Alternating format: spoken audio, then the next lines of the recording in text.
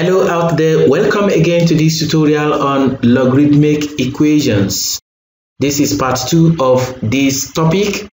Check the description section of this video on our YouTube channel to get the link to the previous video on logarithmic equations and other related topics.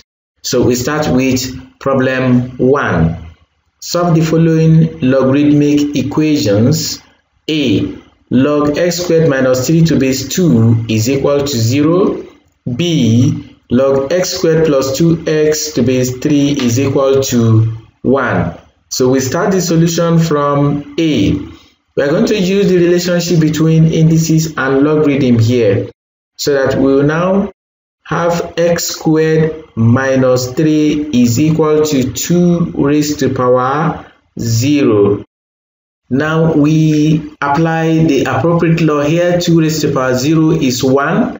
So we say x squared minus 3 is equal to 1. Since any number to the power of 0 is 1. Then we collect the like terms. I write x squared minus 3 minus 1 is equal to 0. So that we now have x squared minus 4 is equal to 0. Thereby forming a quadratic equation. I want to apply the difference of two squares here. Since 4 is a perfect square, 4 can be written as 2 squared, so that we now have it as x minus 2 into x plus 2, then is equal to 0. We have x squared minus 2 squared. So I pick x minus 2, then x plus 2 equals 0. So we still have our 4 there. Then we know that in a quadratic equation like this, after factorizing and we have it equal to 0, it is either x minus 2 is equal to 0 or x plus 2 is equal to 0 or both equal to 0. So solving this, we have x is equal to 2 or x is equal to negative 2. And whichever case, since x is squared here, whether positive or negative will still give the correct value. And that is the end of solution to example 1a. Then we go to 1b. For 1b, we have log x squared plus 2x to base 3 is equal to 1. Still applying the relationship that exists between indices and logarithm. We have x squared plus 2x is equal to 3 to the power of 1. So 3 raised to the power 1 is 3. So we form the quadratic equation here. Bring this to this side. I have x squared plus 2x minus 3 is equal to 0. So we are going to solve this quadratic equation by factor method. So to factorize this, I open two pairs of brackets. This is x squared. I bring in x here. I have my x here. I am looking for two factors of the negative 3, which is the constant. And the two factors, the sum will give us positive 2. So negative 3 and 1 are factors of negative 3, but their sum will not give us positive 2. So I interchange the signs so that we have 3 and negative 1. So positive 3 and negative 1 are factors of negative 3, and the sum there gives positive 2. So I have plus the 3 here and minus 1 here. These are the factors of negative 3. So this will be equal to 0.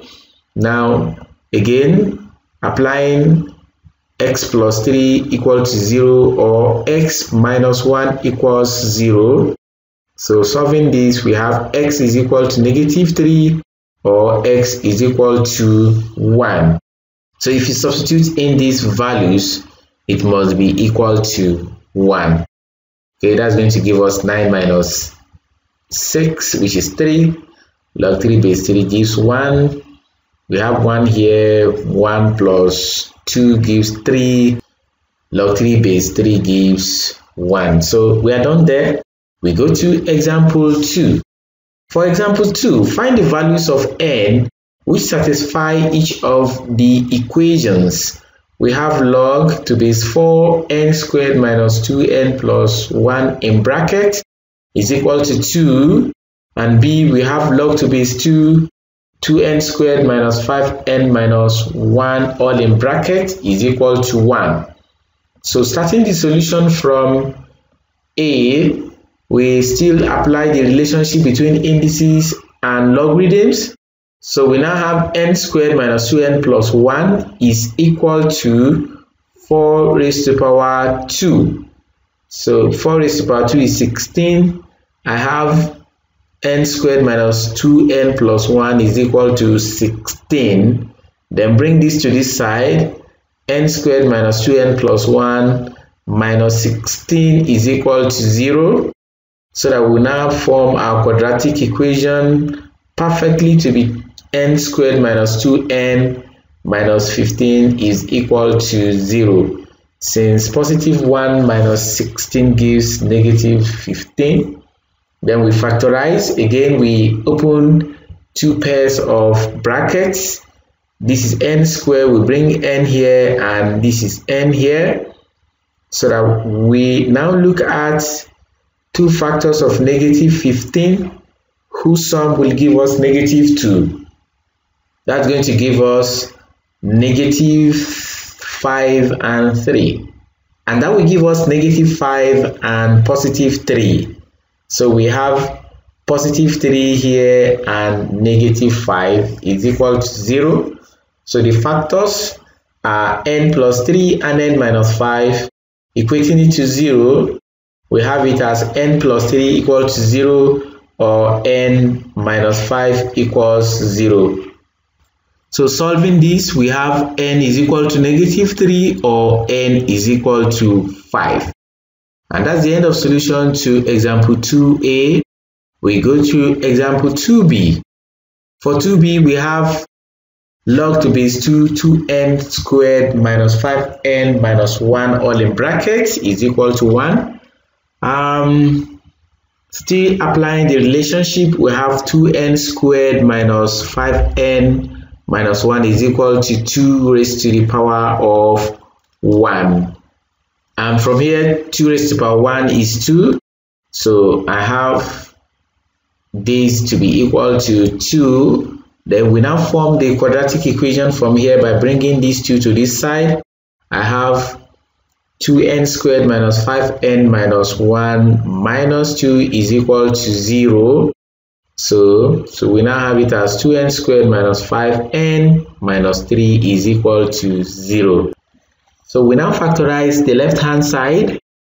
Still using the same method. I have two pairs of brackets. This is 2n squared. Later we'll remove one of the 2's. So I have 2n here, I have 2n. And we are looking for two factors of the product of 2 times negative 3. In our previous example, the coefficient of the highest degree is 1, but here the coefficient of the highest degree, which is n squared, is 2. So we are going to make use of the 2. We say 2 times negative 3 gives negative 6. So two factors of negative 6 whose sum is negative 5. So we can have it as negative 6 and positive 1. So we place negative 6 here and place positive 1 is equal to 0. So we can now remove these two since it is common. So we have it as n minus 3 is equal to 0 or 2n plus 1 is equal to 0. Solving this, we have n is equal to 3 or n is equal to negative 1 over 2. So we are done with example 2. We then go to example 3.